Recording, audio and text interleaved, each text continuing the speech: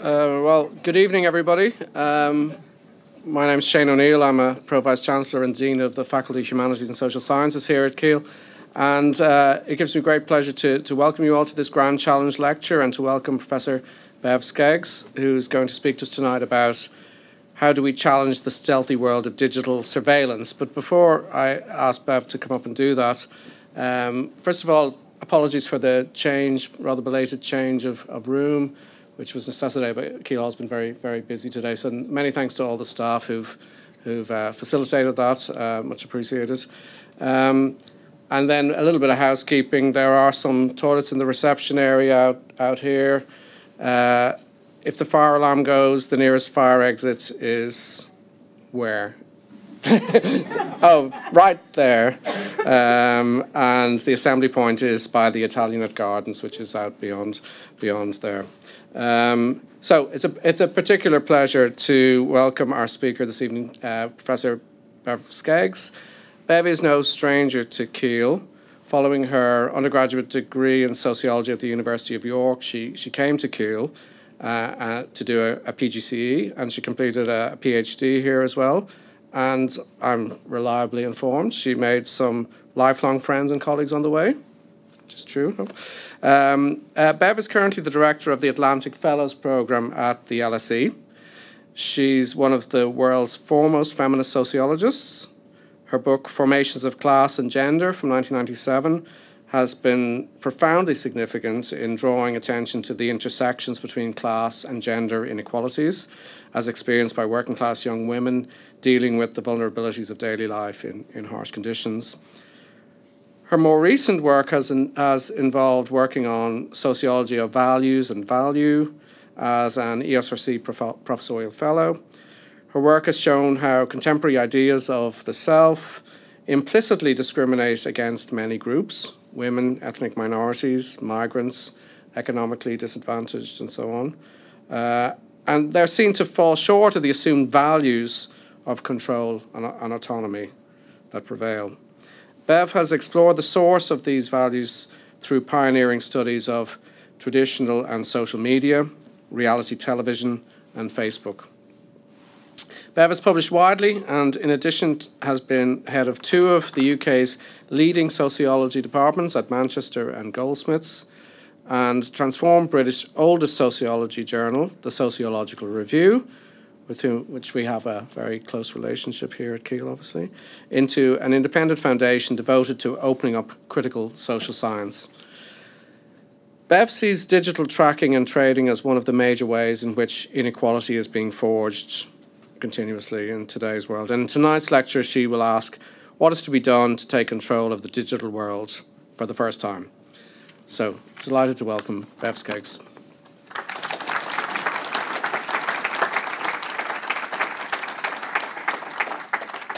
Well, thank you very much, and thank you for inviting me and having me back here. I do love Keele. It's a brilliant, beautiful space, wonderful university, and I really benefited a lot from being here. So thank you. Thank you very much. Where's Jo gone? She organised it all. Thank you, Jo. So I'm going to go through a lot of slides. I'm very happy to give Jo a copy of the slides so that if anybody wants them, they're very welcome to have them, because you'll see why when I get to the conclusion. People need this information. So I'll go through quite a lot quickly, and I'm not going to read out a lot because you can read it much more quickly than I can. And there's a lot of information.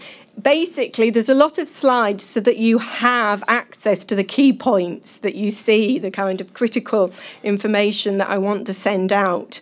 And before we get to the final section on what can we do, which changes by the minute, I want to focus on what we actually found when we did tracking and trading, why we found it, how we found it, and to think about the significance generally, and very much the significance for inequality. So I am going through quite quickly, so bear with me, and you can always have copies of everything.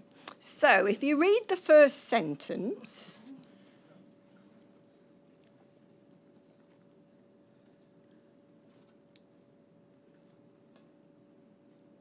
okay, you've been traded.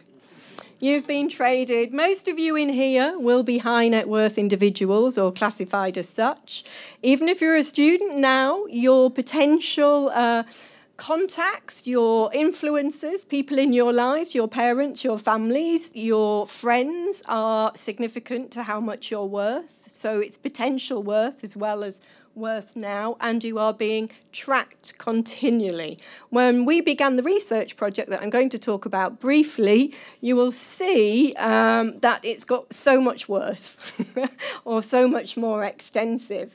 So every single time you open a web page, you are being assessed for your value to advertisers who can then pay on an auction site to put an advert on your page. The key point here is that this isn't just about advertising. So initially it looks like a model of advertising, but actually it's a model of total surveillance. Some of you may have heard of Shoshona Zuboff's new book called Surveillance Capital. I think it's actually more just normal monopoly capitalism run by digital companies. But the surveillance, the key to it is it's entwined. We now have advertising companies in bed, literally, in some cases, with government. It's the revolving door, and the entanglement and the entwining is really, really significant. You can turn your phone off, but really it's quite pointless because you're still being tracked as soon as you turn it back on. You can turn various different things off. When people withdrew from the Facebook platform, it was really interesting because that was logged as particular people who didn't want to be tracked, so they found alternative ways to track them. And when I first found this out, cookies respawn, that's what it's called technically, regenerate, they rebuild themselves. So you might think you've cleared your cookie history, but it's rebuilding because there's so many data signals that can be connected together. Now, I am not a computer scientist. I am a sociologist. I work with geniuses. I consider them to be geniuses who find out all this information. I am the person who asks the really dumb questions. And there's something about being confident enough to ask dumb questions, I've realised. So I am the one who says at the beginning of a project, I want to know how much advertising Facebook puts on my page. And they go, don't be stupid, it's proprietary data, we'll never find that out. And of course, for those of you in the room who know how to do this stuff, you can get through and you can find out what's going on. So they did. And we did it legally and ethically, let me say, registered as developers. So that's just to give you a sense of how fast it is. You got that from the first sentence, but it gets faster all the time. And the capacity is phenomenal. When I first began the research, I was just focusing on the Facebook itself, because it was impossible to focus on them all. But now I realise Amazon is the kind of real one to watch. First, it was a battle between Google and Facebook. Who's going to take over the world? If any of you read the book, The Circle, it kind of gives you that mapping. But now it's definitely, I'd say, just watching them in the last couple of years, is Amazon's definitely has the power. And they have the power because they have the capacity. The capacity to process data is what's completely key. So Facebook, for instance, which is relatively small in comparison, has over 100,000 signals which they experiment with through machine learning algorithms. So you provide signals every time you use your phone, desktop, everything. Every time you have an email, you send an email, your web pages, your banking. The language you use is being monitored by machine learning algorithms, not by somebody sitting somewhere doing it, by machine learning algorithms, and this is part of the problems. The videos you watch, how you watch them, your reactions to particular messages, the clickbait that you click through on, your location data, probably the best form of tracking there is, your networks, plus all your historic data, and plus all the data that's been bought from brokers. So basically, it's very difficult to get beyond this. It's very difficult to not have your data captured. And that is one person's data signal. And I do recommend that book if you can get over the kind of macho posturing in it. It was the man who was sacked from Facebook, their marketing manager, And he tells you how quite a few of these things work. Clearly, it's different now, but he was very angry. So there's a few secrets in there. This is how it all works, and we were looking at one particular auction, but there's so many. Facebook has its own called FX, but there's people like Rubicon. There's lots of people competing now. And a side story of all this is that the whole advertising industry is being reconstructed, but I'm not doing that paper at the moment. Programmatic advertising is basically where all your data signals are collected. They're then offered, machine learning algorithms compete to see whether they can put an advert, and they bid for your browser space to place the advert. And that happens in real-time auctions. It'll be happening as soon as you go onto a web page. It'll be happening now as you're sitting here. If you're flicking through anything, you're being literally tracked and traded as you sit here. And any advertiser who's on an auction site can bid for your space on your browser to place the advert. So they work out how much you're worth. They then work out how much to bid for you. They compete on the auction site, and whoever wins gets the space on your browser. And that's happening in milliseconds, like milliseconds. And it's led to a lot of people saying, what's the point in creative advertising when this is happening? And it's creating a huge problem for the advertising industry.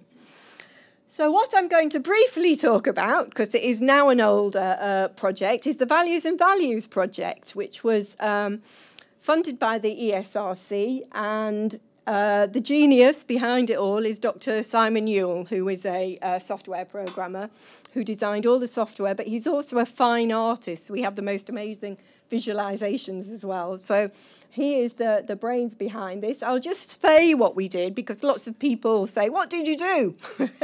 And it was a complete challenge. We used lots of mixed methods because we failed at many different things, and then you have to, obviously, you know the thing about methodology, the best thing is when you fail, because then you work out how to do it. So getting things wrong is often very useful. So Simon designed a Facebook app which provided data from everybody's Facebook feed. We got permission from the people we signed up. We then had a plugin for Firefox browsers called Ad Monitor. And this was all open source. Everybody could get this. It was on GitHub at the time. All the coding for Facebook has now changed. So even though we wanted everybody to use this coding, it's now completely useless because everything changes so quickly. And it's protected. We did have to register as developers.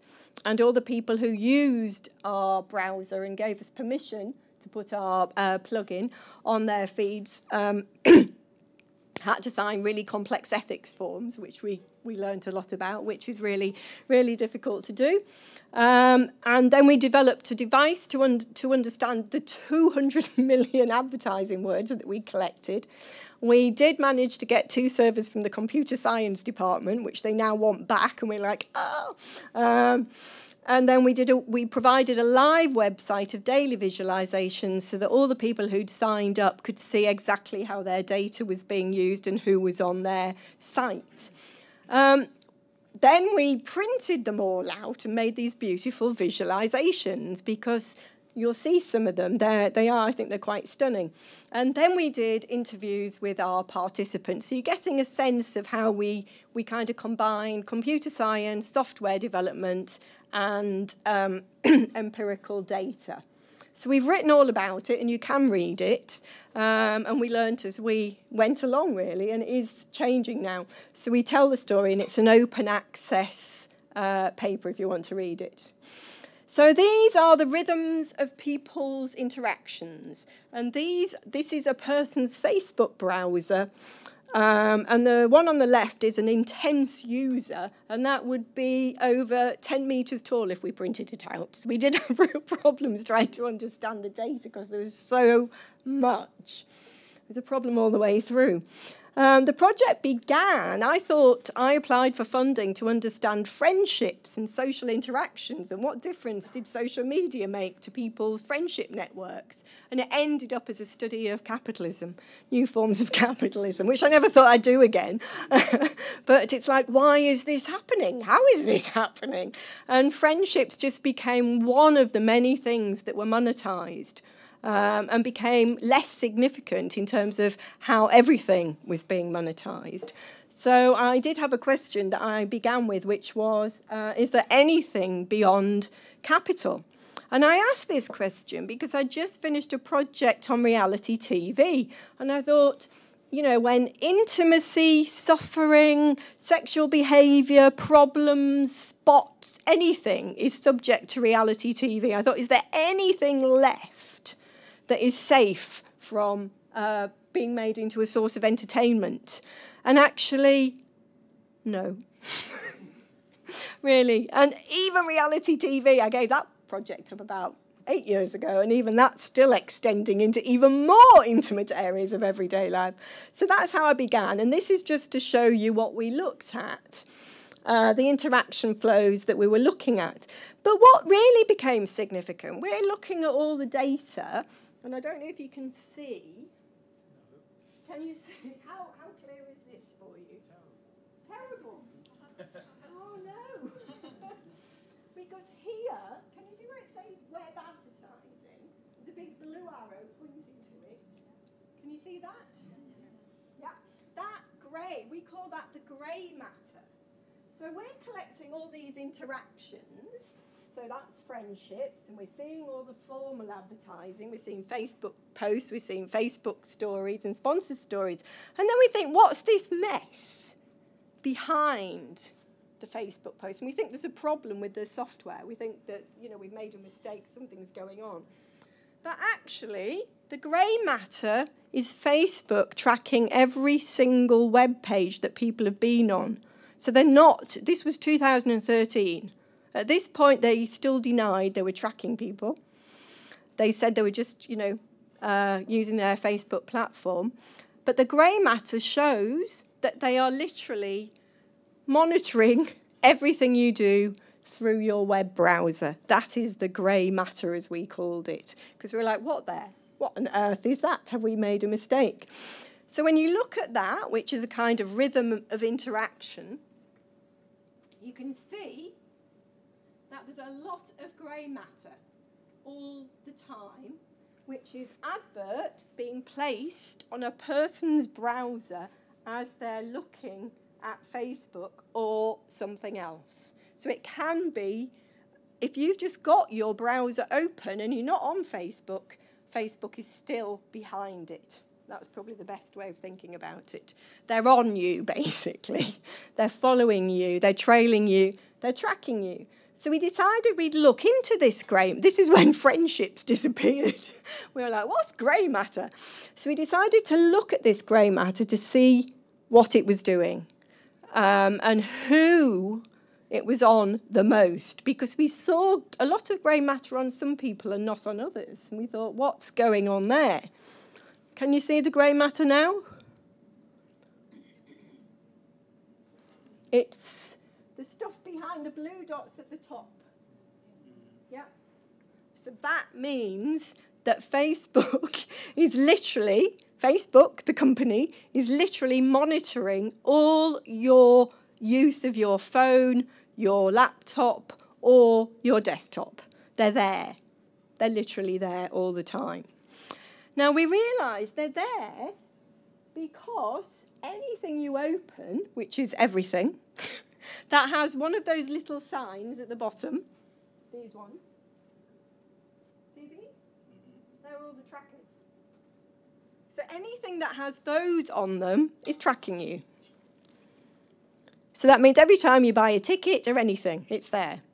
So that is the point. They are there. They are on your website permanently, all the time, tracking you. And we thought, well, what are they doing? And who are they doing it to? Because some people they were really, really, really interested in. I'll show you one of the maps. But at first we thought, we're not studying networks. because Facebook is a network. It was designed as a network. That's its point. Think about the film called The Network. For a purpose. It is a network. But what we realised was networks are really important because the people who have dense, this is a dense network, the one that's got lots of connections, we realised that if you have a dense network and you've got a close dense network, people close together, closely connected, it meant that the people on your network are more influential and they are high net worth individuals. So we started breaking down the network to see who people were and finding out who were the tight groups and who were the loose groups. Because those who were loosely connected didn't get tracked as much. Those who were tightly connected get tracked a lot. So then this becomes really interesting because it effectively means that it's the middle classes being tracked and surveilled much more than the working classes when we worked out who our participants were. Now that's odd because that's quite counterintuitive in terms of traditional understandings of surveillance and traditional understandings of how influence works. So we realised, and then it becomes quite logical, they're after the people with the money and the influence. But this is why the entwining of markets with surveillance becomes really crucial. Because it's not, yeah. What do you mean time network? People who are in contact with each other a lot and are... Sorry. People who are in contact with each other a lot and who are constantly on Facebook or on other sites making contact with each other. Yeah, is that clear? Yeah. So tight networks, and we worked out who they were, and if they were influential with a tight network, they were highly, highly tracked more than anybody else. And we did lots of experimentation. So the one at the top is a loose network with hardly any interaction, and that's much, much more difficult to track, to follow, and to sell things to, because you don't know who they are. So that's pretty obvious when you start working it out, but we couldn't work out what was going on. So this one is just evident, yeah? And what makes one influential? The number of followers or likes that you have. So it's usually straightforwardly. Not always straightforwardly, because if you look at things like we did the Justin Bieber versus Obama, and so Justin Bieber was more influential than Obama. So you actually have to, we started breaking down who was more influential in terms of power and whatever else. But for some people, for consumers, Justin Bieber's more important than Obama. Politically, obviously, Obama's much more important in terms of power, influence, and empire. So, it depends how you want to do influence, but usually numbers. So we did a lot of breaking down because we kept trying to understand things and think, what on earth is going on? So this one is mine, and it has a list of every site I was on during a period of time. So I'm a bit boring, you can see here. I'd never been on Facebook until I did this project, so that's probably why I'm quite boring. And as you probably know, lots of geeks never go on Facebook and wouldn't even dream of being on Facebook. So I'm working with computer scientists who don't even know how it works, so that's also quite interesting. But these are the moments, the big circles, and these are all live, so you could hit on them and see what was going on. These are the moments when there is my data has been sold and an advert has been placed on me.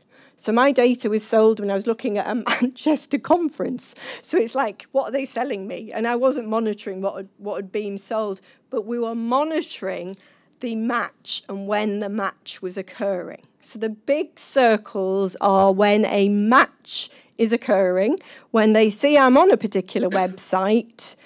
My data is, I do this because it's like, how else to explain? My data is being traded, sold, I've been auctioned, and the blob means that somebody's bought access to my website.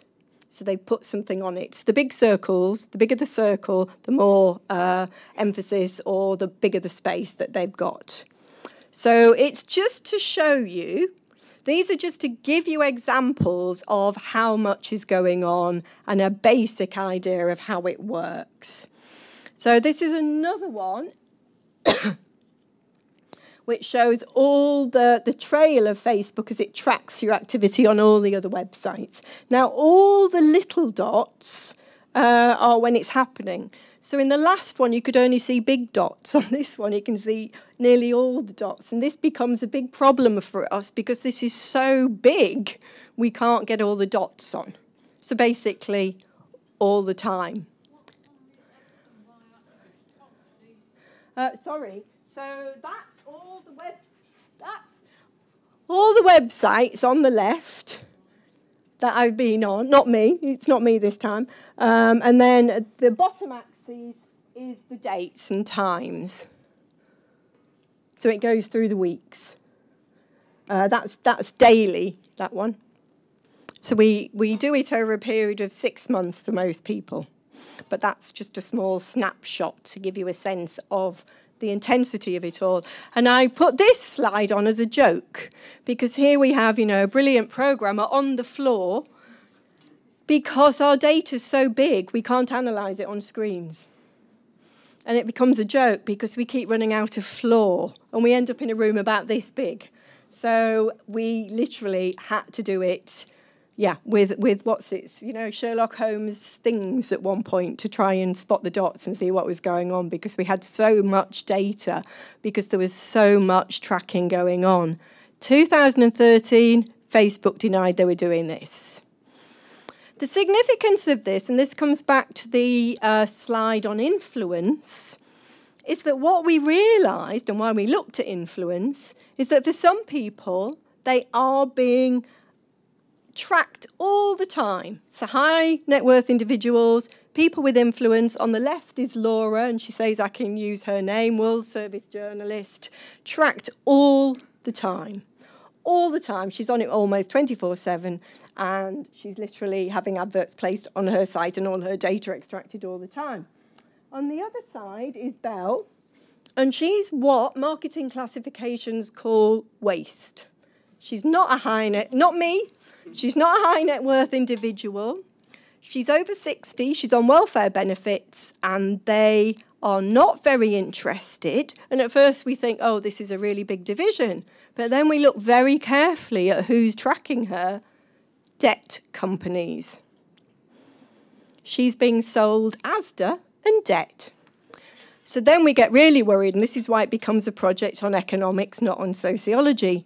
Because if you think about the subprime crisis, how did that happen?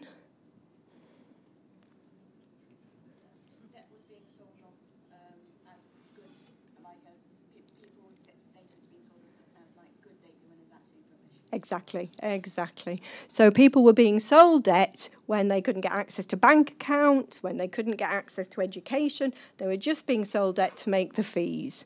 So debt is one of the nastiest, most pernicious forms of inequality generation that we have. And it is the future. Debt is, if you've seen David Graeber's book, brilliant book on debt, but loads of very good stuff now coming out on debt in various different ways. Good debt, bad debt. Very bad debt is when it's sold to people who cannot afford it, payday loans, all that kind of stuff. So we realise that some people are being subprimed. Digital subpriming. So that's why all the rest that I showed you is significant, because it kind of comes together in this slide and it becomes really, really significant. So basically, to recap, phenomenal machine learning, tracking your every move. And it's getting even more effective since we did the research. Why so much tracking and trading? To make money. So even though we had the big blip over Facebook after Cambridge Analytica, you can see it's still, beginning to catch up again. It was 471 billion last week. So it's not as if it's really suffering at all. And I'll explain why it's not really suffering at all as well. They have to keep, the hype of Facebook is that they sell the best advertising matching to advertisers. That's what they claim to be doing, which is the traditional hype of all advertising. We're matching you, we can tell what you're doing, we're persuading you.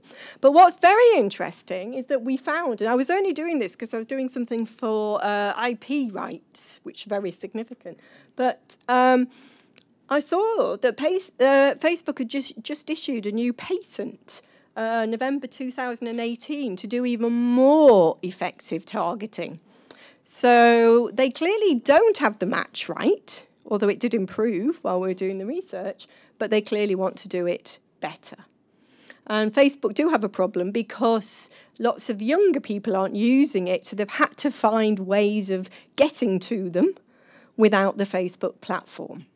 As we were talking earlier, Facebook is considered to be mum's net for lots of people because it's where mums surveil their children. So that became part of the issue. So we decided we needed to look into the economics of this, not just the sociology of it. And we realised actually they behave like very, very traditional capitalist companies. They do, and I remember learning this in 1979. What are the three logics of capitalism? Consolidation, monopolisation, and diversification.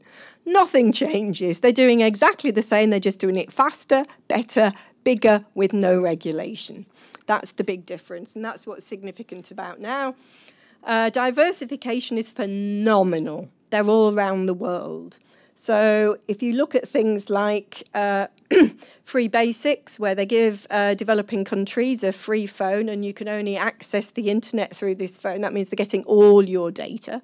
That's the only way you can actually get access to telecommunications as well. And they develop lots of peer-to-peer payments.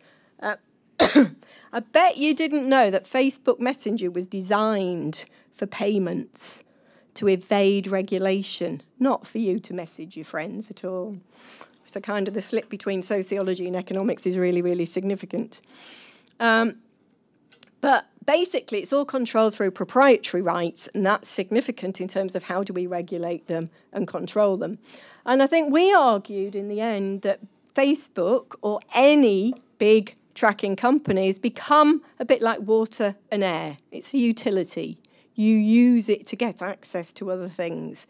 And so nobody knew that you needed the Facebook platform to access Spotify until Spotify crashed.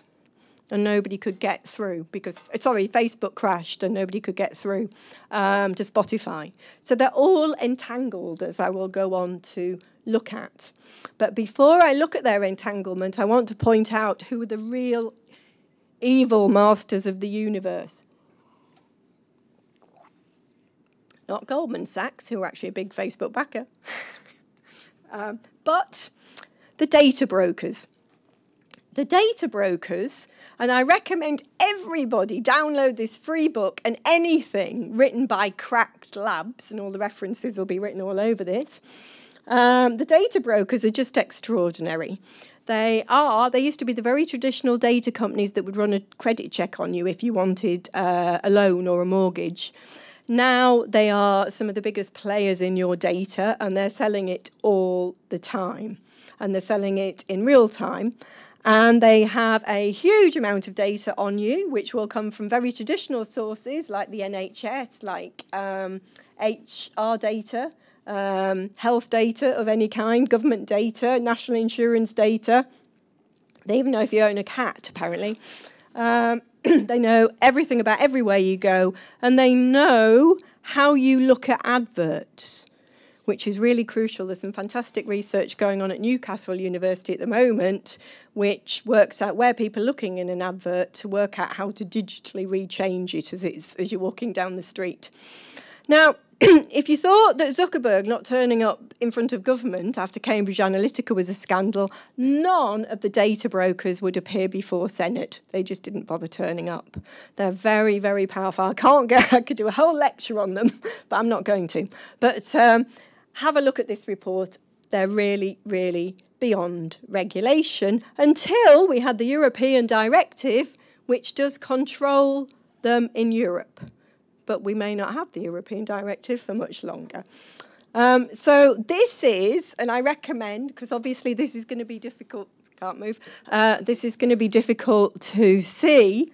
There's so much data on it. I recommend you look at the it's called Cracked Labs sites, and it shows everything you're being monitored for. Do you have a happy face when you look at your phone?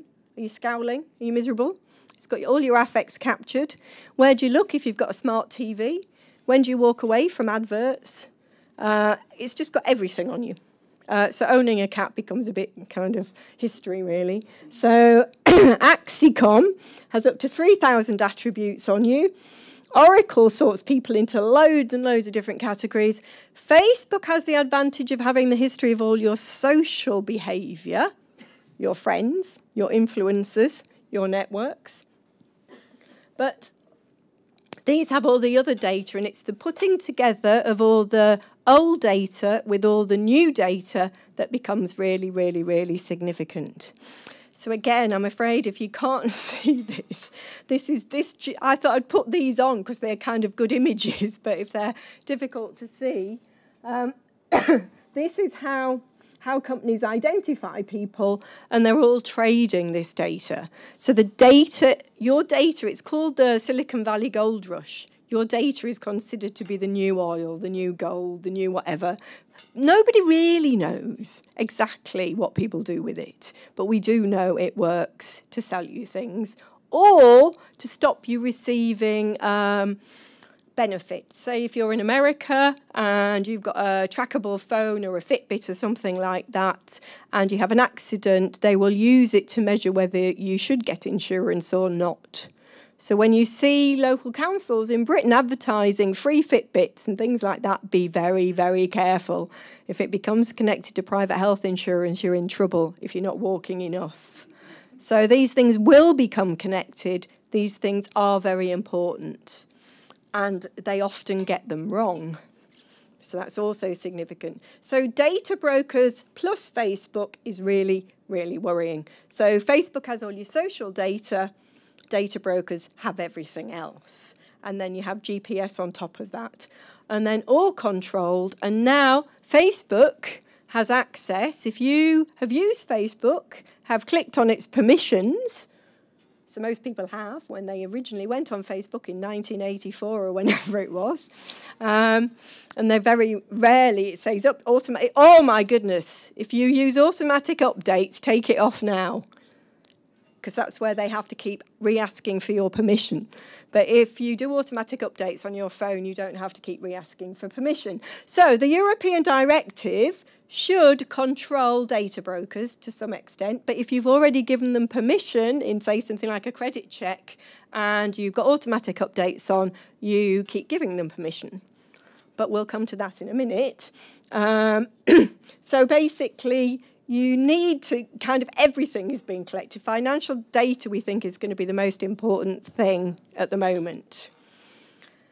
So, the octopus structure, as I call it, but maybe octopus isn't right because it's got tentacles, and I need more octopuses, like multiple octopi being all locked together. And so I think it's really funny that the biggest tracker in the world, Google, has only admiration for Amazon. They got there first. They figured it out. And boy, did they. Amazon is expanding at a rate that the other companies can't even compete with. It's into everything. Grocery, cloud. There's a joke that they'll start delivering, after Brexit and there's no food coming in, they'll be delivering food by drones as it lands on your head. That's the joke. But if you actually look at that slide, think about what they're into. If you're into transport and distribution, you have a huge amount of power, And so Amazon are growing at a phenomenal rate. And Amazon platform, the cloud, everything's usually on the cloud. Most of your photos will be on the cloud. If you're connected to the cloud, you'll be most other cloud platforms, any platform that uses cloud are all interconnected. So I think I was most horrified when I realised that all university human resources data including your sickness days, your sabbaticals, the time you've had off. Any information is on Salesforce. All your applications, CVs, everything's on Salesforce. That is a shared platform with Amazon, so it's all connected. Amazon have much more share of cloud computing than even China's largest cloud, Alibaba. Big data's really, really, really big, and do not underestimate it. The other thing is the entwining, the entanglement, the stuck together octopi, whatever, if you can come up with a better metaphor, I'd be very pleased, are really, really, really significant because of things like data creep. You think you're giving your information as you hand over a payment in a grocery store, and the next thing you know, you're on a terrorist list, which is what happened in San Francisco. Likewise, you think you're sending a message to a friend on Facebook and you're being manipulated into political positions by Cambridge Analytica. So, you know, data creep is really, really, really, really, really significant. Again, one of the geniuses of the software world, another master of the evil universe, Peter Thiel, who is Donald Trump's tech advisor, was one of the earliest founders in Facebook, set up PayPal because he wanted to deregulate financial systems and destroy any banking unions. He's got a real thing about unions. He has used Palantir, has always been funded by the CIA. So the connections between these companies, you know, people in the Middle East think they were sending a message to their friend and they're all on anti-terrorism lists now. So it's kind of the data creep between these systems is really, really, really significant. And they're all done by machine learning. There's very few people who are involved in this until it comes to the very final stages. The good news here is there's very few people have the capacity to analyse this sort of data. But the big firms pay them a huge amount, as we found out with, what's-his-name, Snowden, a hell of a lot more than the CIA does. So the really good guys are the bad guys. This is very significant. Remember, we were doing our research in 2013. In 2015, the Belgian government decided to take on Facebook for illegal tracking. They won the case, and then guess what? They lost it. They lost it. And this is why Google, Apple, they're all in Ireland. They lost it because Belgian courts, any national court, does not have international jurisdiction over an Irish company, where all data concerning Europe is processed. And that's, if you look at tax law or how tax avoidance works, Ireland's really, really significant. It's incredibly significant for how data works as well. So they effectively can do whatever they like with you. I just put this on because without people like Carol Calder-Walder, the investigative journalist who tracked all the Brexit corruption, we wouldn't know what was going on. Since 2015, since that ruling, since the European directive, we now know Facebook is still giving Microsoft loads and loads of data. We also know that Amazon gives everybody users' names. Yahoo shares friends' posts. And Facebook has an arrangement with more than 150 companies to provide data. This is when they say they aren't doing it, won't turn up in front of Parliament, and when Aaron Banks, one of the richest men in the world, gets fined £150,000 for a data breach. He paid £200,000 for a bottle of champagne, so I don't think it's going to bother him at all. So the fines are just a bit pointless. The regulation is not really working. The other thing that I found that's really significant is lobbying. So much effort goes into lobbying, but in a way, lobbying, if Peter Thiel is your tech advisor, do you really need to lobby? You're there. So just like all the big banks have the revolving door of government bank, digital companies have exactly the same. They move between. So you can see who they are. So the significance of this is unavoidable surveillance and capture. Have you got the message? Surveillance by stealth, no accountability, and very difficult to regulate. Remember the stratification between Lara and Bell? So, is this the future? What do we do? Digital subprime. Privacy is a positional good. What do we do? It's really, really significant.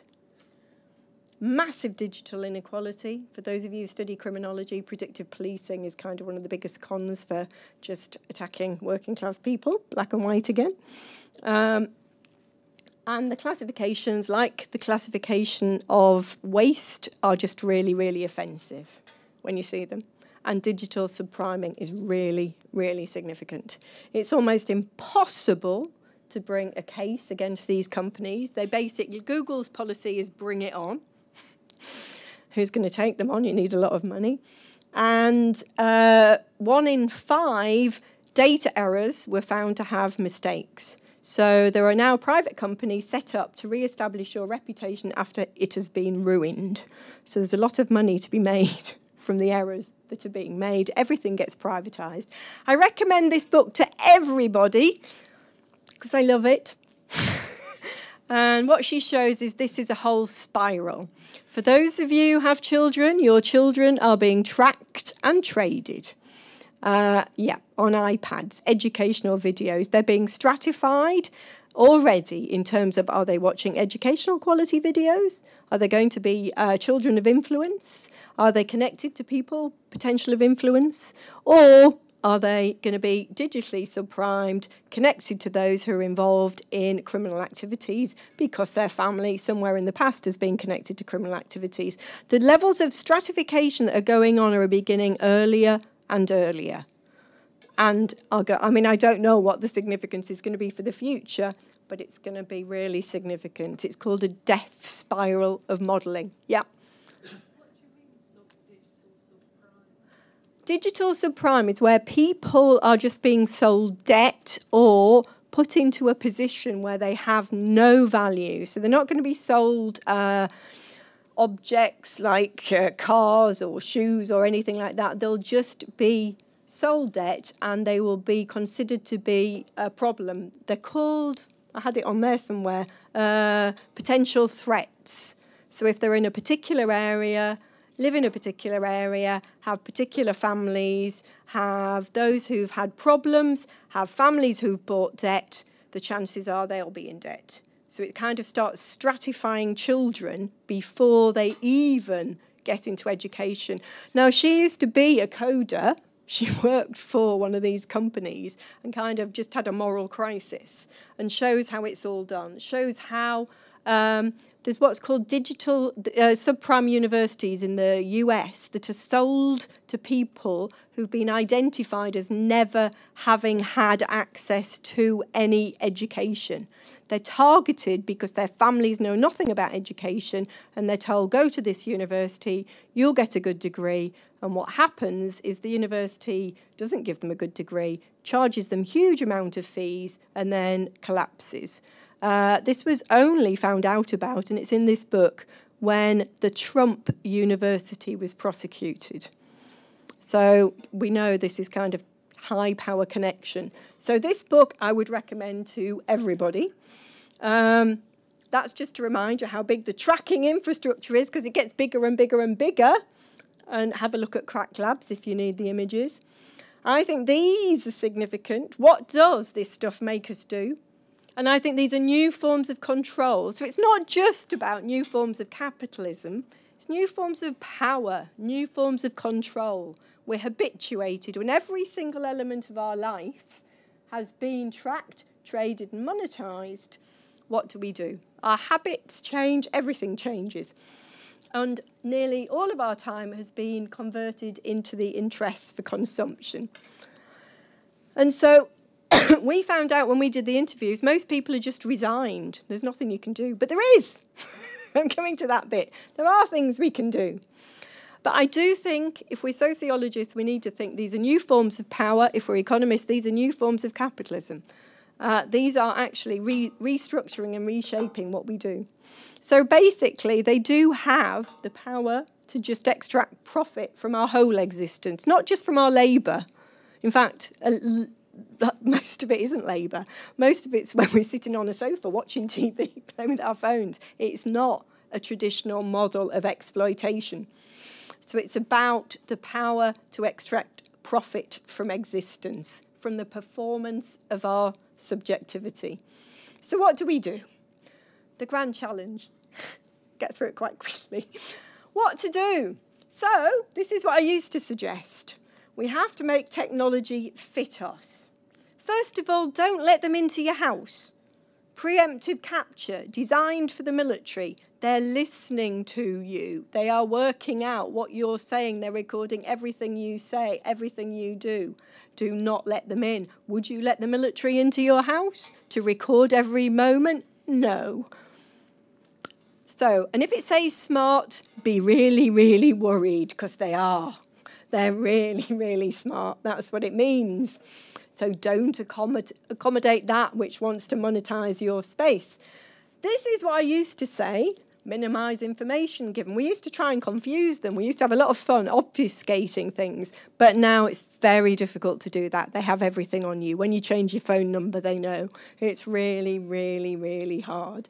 And we tried to do this, and I propose that you all attempt to do this.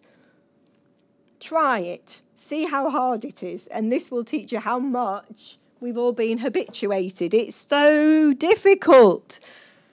Take it away, turn it off. I've tried to take phones off people, and they get very upset, very distressed. Avoid all online shopping. Yep, avoid. Well, you have to use ATMs. It's very hard. Use cash. Learn to hack and code. Really hard. Change the device identifier on your phone if you can. Go dumb. Use a really old phone. You know, you've seen The Wire. And turn them off. Actually, that does help. They still track you when you turn them back on, but, you know, turning them off is quite a good thing.